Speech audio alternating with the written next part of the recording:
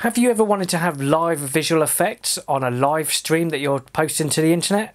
Stick around and I'll show you how.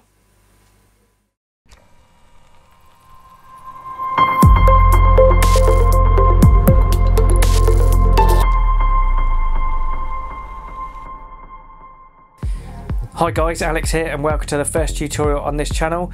Now we're all stuck indoors at the minute on lockdown because of coronavirus, which means we're having to watch a lot of stuff on Facebook, YouTube, internet streams, etc. Now a lot of DJs have been doing live sets online and these have been great. People have just been putting a camera, pointing them towards themselves and their decks and having a good old time. But these are pretty boring for us to watch. When we go to a nightclub, we have lights, smoke machines, lasers, video walls, all sorts of other entertainment for us to look at. But on these live streams, we don't have anything like that. So how about we get some visual effects playing live on our live streams? Not many people have been doing this. I've in fact not seen anyone do this. And I thought we need to have some way of being able to have some live visual effects on our live streams. What a visual effect is say some oscillators going up and down to the time of the music in real time, reacting live to the music. The way I do this, I've got a little box like this. This is a Behringer UCA 202, and it's got two phono inputs and two phono outputs. Not really interested in the output because all we want to do is the computer to listen to music going in. So I've got the output from my DJ mixer going into this, and then the other end of this is just a USB and it plugs straight into the computer and the computer is able to listen to it. So I've got that set up. If you want another video on how to do that, I can do that, but I'm going to assume that you've already got your cables plugged into your computer because obviously you're processing the music that's streaming anyway, so you should be able to do that. So we're going to head on over to the computer now and I will show you how we set up our streaming service to use live visual effects. So most people are using software called OBS. Now Open Broadcast Studio, I believe it's called. It's pretty much the standard for recording and streaming to the internet.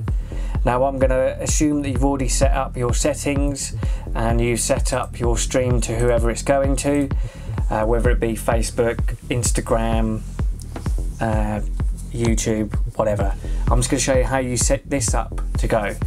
Now what we obviously want first of all is our video capture device, which is usually your webcam that you've got pointed at your turntables.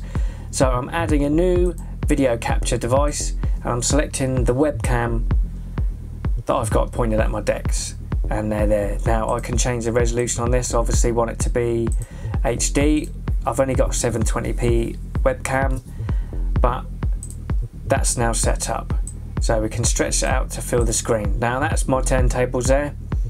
And if I was to play music now, you'd hear the music, but you wouldn't necessarily hear anything that's coming in or see anything. Next thing I want to do is obviously have my audio input captured. So I create a new audio input and I'm going to select the Behringer line in.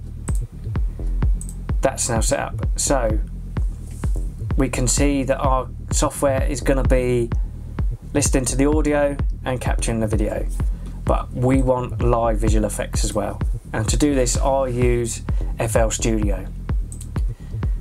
Go into FL Studio. I need to tell FL Studio to be listening to the audio input, so I click on the options and the audio devices, and I'm using FL Studio ASIO as my input device.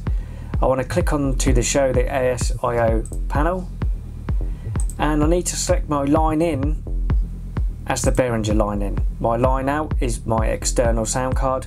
That's not really, we're not going to be listening to it through the computer because obviously we're doing it through the turntables. So once that's set up, I can come out of there. Now if I play the audio in, you won't be able to hear anything. Need to make sure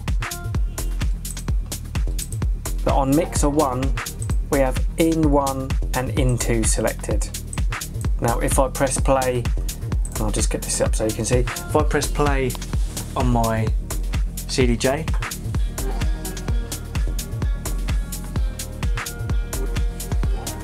I'll just turn it up so you can hear. We've got some music coming through. And as we can see, FL Studio is listening to this music and it's coming in. Now we need to get the live visual effects going on. Now on the mixer, under slot 1, we pick up Z Game Editor Visualizer. This loads up and it brings us a video preview screen and a setup screen.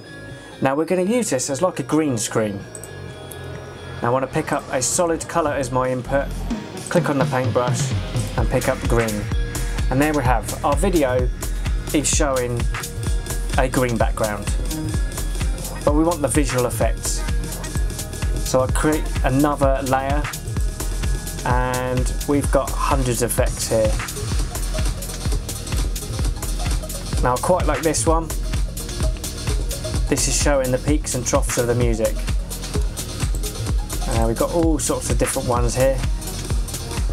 Don't forget that we're going to have something that's going to be possibly to the side or on the bottom of your mix or your video, so it really doesn't want to be getting in the way.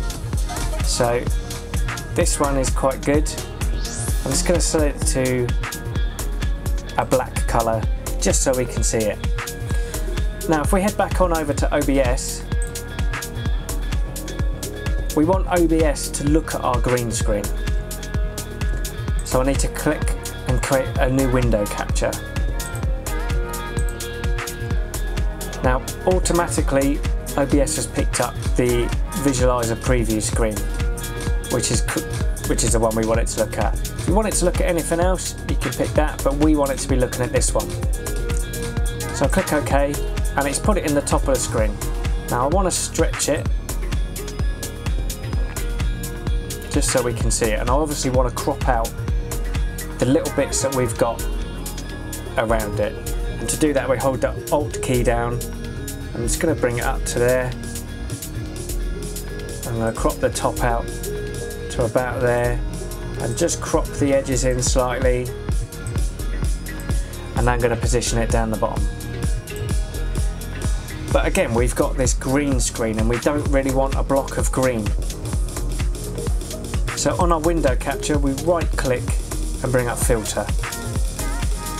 We press plus to the filter and add a chroma key. And we just call it a name. This is going to be default. And as default, it's blocked out that green screen. And it's just leaving us the black. The grey behind is what the green is. I'm just going to close that. As we go back now, we can see that we've got the live audio visual going on. Now it's not a very good colour, this black, so I'm going to go back in here and just change the colour. Set something that's going to show up, and the blue might, let's select that red actually.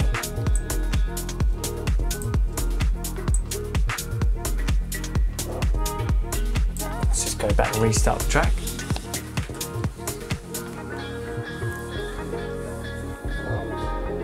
Now if we go back over to OBS, it's showing the red up, which is showing a bit better. Obviously you have to play around with this because of the background that you might be doing, but that is how we have live visual effects. This is reacting to the music that I'm playing. Obviously if I go over to the mixer and turn the volume down, the volume drops out. So that is how we get live visual effects onto our video. So I've not seen anybody else be able to do this. If you know of anyone who's done a similar thing like this, please do let me know in the comments below.